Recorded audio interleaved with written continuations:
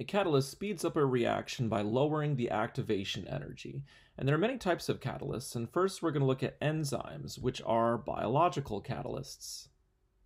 Let's say that this represents our enzyme, and the place where the reaction occurs is called the active site of the enzyme. So right in here, let's say this is our active site. And then the substance that reacts at the active site is called the substrate. So this little picture here with two triangles together, that's the substrate for our reaction.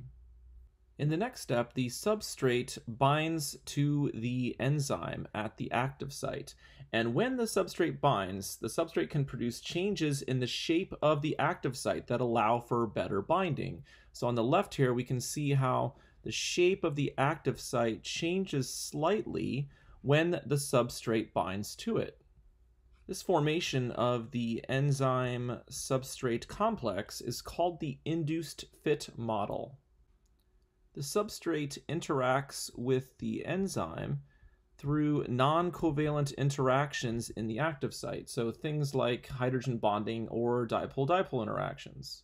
Perhaps some of these non-covalent interactions cause a shift in electron density, which make it easier to reach the transition state for the reaction, therefore lowering the activation energy and speeding up the overall reaction.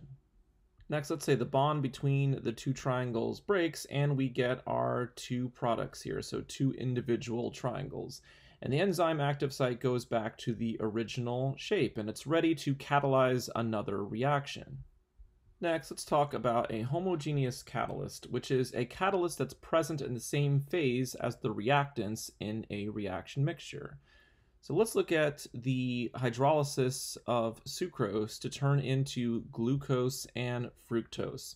This reaction can be catalyzed by the hydronium ion, H3O+, and since sucrose, our reactant, is an aqueous solution, and so is the hydronium ion, we can say that the hydronium ion is a homogeneous catalyst, and it's a source of protons to catalyze this hydrolysis reaction. Here's a drawing of the sucrose molecule, which is a disaccharide composed of two monosaccharides. Glucose is over here on the left, and fructose is over here on the right. And these two monosaccharides are joined by an ether linkage. So we can see this connection here. All right, this oxygen in between our two monosaccharides is an ether linkage, and ethers are fairly non-reactive. Since ethers are generally unreactive, the hydrolysis of sucrose is a pretty slow reaction, and to speed it up, we need to add an acid catalyst. So if we add an acid catalyst and we have hydronium ions in aqueous solution, a lone pair of electrons on the oxygen on the ether will take this proton, and these electrons move in to form water. Protonation of the oxygen gives the oxygen a +1 formal charge and allows an acid catalyzed mechanism to proceed. And there are more steps to the mechanism, but ultimately sucrose is broken down to form glucose and fructose in this acid catalyzed hydrolysis of sucrose. Honeybees actually have the enzyme to convert sucrose, which is table sugar, into glucose and fructose. And since fructose is sweeter than sucrose, honey is sweeter than table sugar. A heterogeneous catalyst is a catalyst that's present in a different phase from the reactants in a reaction mixture. As an example, let's look at a hydrogenation reaction. In this reaction, ethene reacts with hydrogen on a surface of platinum to form ethane.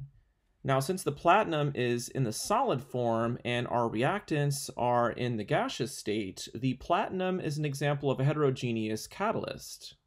So here in our picture, we have our piece of platinum metal, and both the ethene molecule and hydrogen are adsorbed to the surface of the platinum metal. Next, the bond between the two hydrogen atoms breaks, and we get the two individual hydrogen atoms bonded to the surface of the platinum metal. Eventually, these two hydrogens add across the double bond of ethene and form the ethane molecule, C2H6. So the hydrogenation of ethene to form ethane is catalyzed by the presence of the platinum metal.